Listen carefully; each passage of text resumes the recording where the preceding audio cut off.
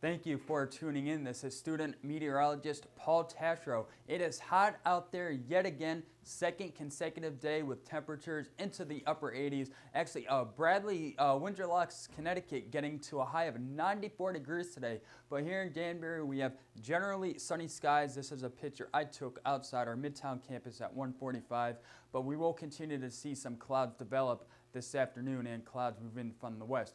We are also tracking the possibility of some showers and thunderstorms later on this afternoon through the early overnight hours. One or two of these could be on the stronger side and may contain some strong winds. Then also tomorrow, a cold front's going to move through. That's going to set the stage once again for some more showers and thunderstorms late in the afternoon. And once again, a few of those could be on the strong side, but when that cold front moves through, that sets the stage for a fantastic Saturday. But on Sunday, we are watching a low pressure system, which could give us a few showers during the day. On the current surface map, we have a stalled out frontal boundary across the central part of the country. This has been producing severe weather across the central plains, and as this front moves through tomorrow, we will be tracking showers and thunderstorms in the second half of the day, and once again, a couple of those could be on the strong side.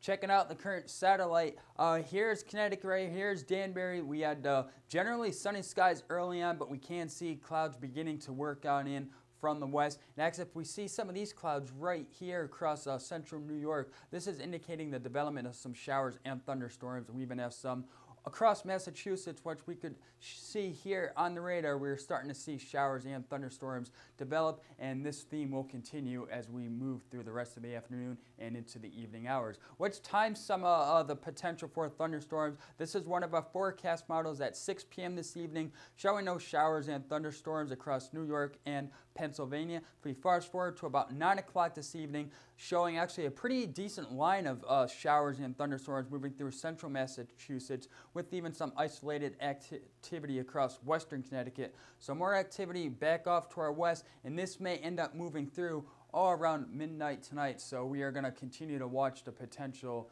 last into the early part of the overnight hours. And also, what kind of are we looking at severe weather potential today?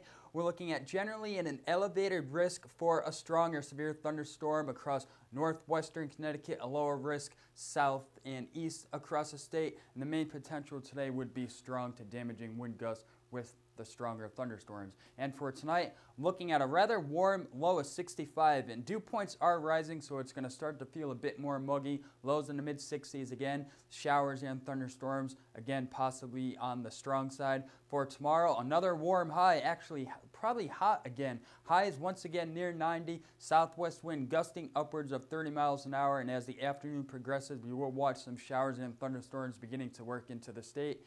And once again, a couple of those could be on the strong side. And my 5-day forecast, there's Saturday, quite pleasant. Generally sunny skies, just some afternoon cumulus clouds, temperatures in the mid 70s. Sunday, we are watching that low pressure system. Could give us some showers, highs up near 70, but high pressure works in to begin the work week with temperatures up near 70. As always, you could follow us on social media for all the latest updates on the weather. I'm student meteorologist Paul Taschereau. Thank you for watching.